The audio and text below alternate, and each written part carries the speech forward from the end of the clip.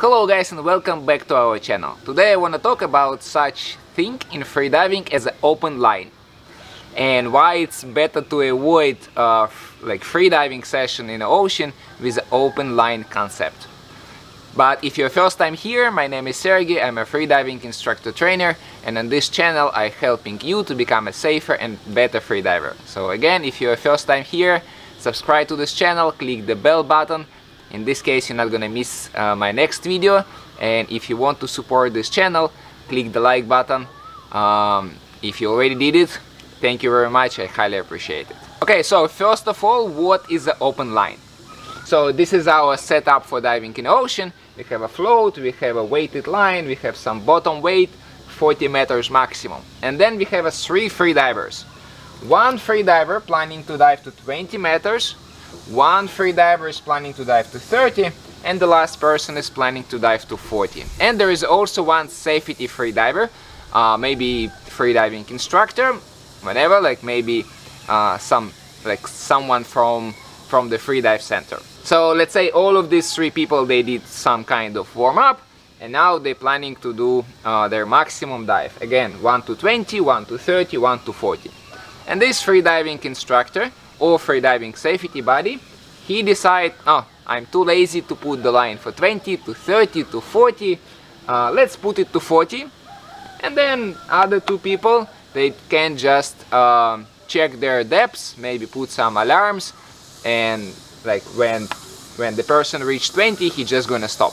So at first glance it seems like it's not that bad idea. It's kind of time saving, so you don't need to change the depths, so everyone happy, everyone can dive. But it's a compromise of the safety. So obviously for the person who diving to 40 meters, everything is great.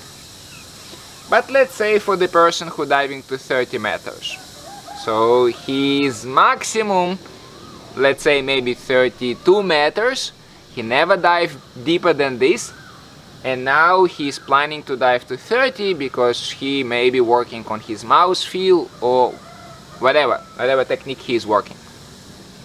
And then he starts his dive, and then maybe he didn't hear his alarm and he dived maybe to 36. So first of all, if your maximum was 32 before, you never dive to 33, 34, 35, so maybe 36 is going to be a risky depth for you. Maybe it's going to be resulted in a lung or trachea squeeze, or maybe it's going to be hypoxic dive for you and you ended up with LMC or blackout, shallow water blackout. Why? Because let's say if you was diving to 30 meters only before, let's say your dive was 1 minute 20 seconds. But now if you accidentally dive to, let's say, 36 or maybe 40 meters, now your dive is going to be 10-15 seconds longer, maybe 20 seconds longer, and now there is no guarantee that it's not going to be hypoxic dive for you and you not ended up with a LMC on the surface, or even worse, maybe with a shallow water blackout on your way up, right? Because you was not ready for such dive. Okay, the next person, let's say the person who was planning to dive to 20 meters. Maybe his maximum depth is much deeper than that, and what he was planning to do, he was planning to dive to 20 meters, stay there, and let's say do some hang. And then after the hang, come up to the surface. And now the worst thing happened. He have a hang, and then let's say he have a blackout maybe on the way up. What happens with such person? He start to falling down. Hopefully he have a freediving lanyard, and then he's gonna end it up at 40 meters. Right? So from bad experience, it can be the worst experience. Like if someone have a shallow water blackout, obviously it is a bad experience, but now since the line is going much more deeper, it's going to be much more harder to bring such person up because he just start falling deeper and deeper and deeper. Okay guys, so this is just a couple of examples how open line can decrease the safety in your open water session, and how it can increase the chance that something go like really wrong. Again, why this happens, from my experience, what I saw from other dive centers, like in what situation it happens, it usually happens when this safety diver, when freediver, is like a little bit lazy to pull manually line up and down, up and down. And at this present moment we already have a solution. I made a review about such product as a pulley from Octopus, and this is a like really great tool which allows you to quickly readjust the depths. Yes, I remember the time when I have to pull the line, like you need to jump on the float, you need to pull the line to put it shallow, or you need to release the line to put it deeper, and it was a little bit annoying, okay? But with this pulley device now, which a few companies now produce, like from what I remember, at least 3 companies or maybe 4 companies produce such devices. You can easily buy it online, and this is gonna help you to much easily to readjust the depths.